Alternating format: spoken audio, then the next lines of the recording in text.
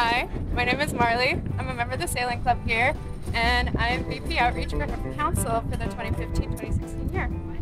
So I'm setting up on the bow of Singer, which is an O'Day 25. This boat I believe is from 1975, and as you can see, it's in very well maintained condition because 1975 was a really long time ago, for me at least.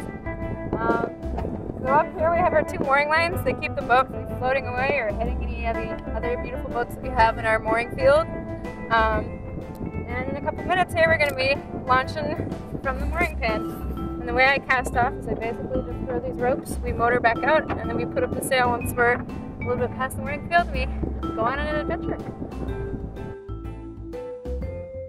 Alright, so this is Tom. Tom, say hi. Hi.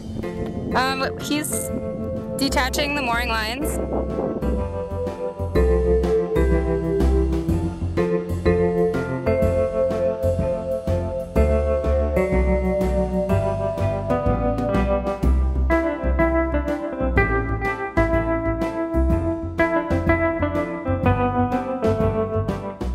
So come on down, take this and hold it up, like with your hand up like this, alright?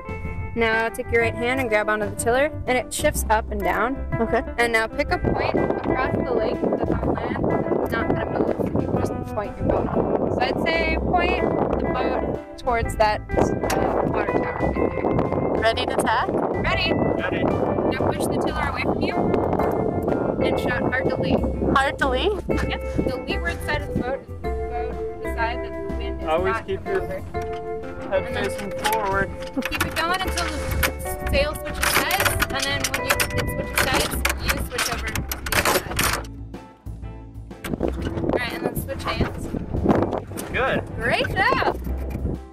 Oh yeah, fun fact of the day is sailboat sails work exactly like airplane wings. They use Bernoulli's principle of airflow to generate opposing pressures that move your boat. So that's why we have our sailboats at an angle. If you've ever seen like a super old picture of a pirate ship or something, they just have these big sheets that are like facing straight towards the front of the boat. So those boats can only sail with the current of the wind. They only can sail directly away from the wind. They couldn't sail at angles like this. But with modern technology that was invented by, I think, the Egyptians in ancient Egypt, things got a little fancier, and we were able to do these diagonal sailing angles, and we were able to sail at different speeds at different angles to the wind. And we were able to heel over the boat, we were able to add all these different kinds of cool technologies,